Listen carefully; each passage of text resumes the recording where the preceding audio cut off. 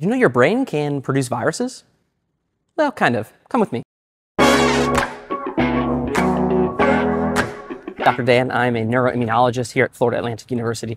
There's a researcher named Jason Shepard, and he was trying to understand how neurons communicate with each other and how that might impact learning and memory. So he was looking at this one specific protein called ARC, and ARC is a immediate early gene. Immediate early genes are genes that turn on right away after neuronal activity. So not much is known about ARC, and he decided to purify it and look at it under a big old microscope that allows us to see the structure of the protein. He found that actually it kind of looks like a virus, and it looks like this soccer ball with these points on it that is very, very similar to a viral structure.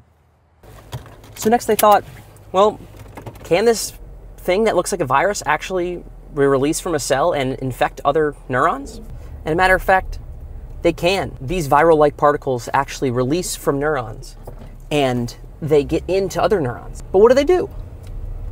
These particles actually transmit mRNA, some genetic material, from one neuron to the other. Transmission of genetic material is actually important for normal learning and memory. And they found if they got rid of this ARC gene, that mice don't learn as well. So next time you're learning something, remember that it's these self-made viruses that are helping us connect our neurons together.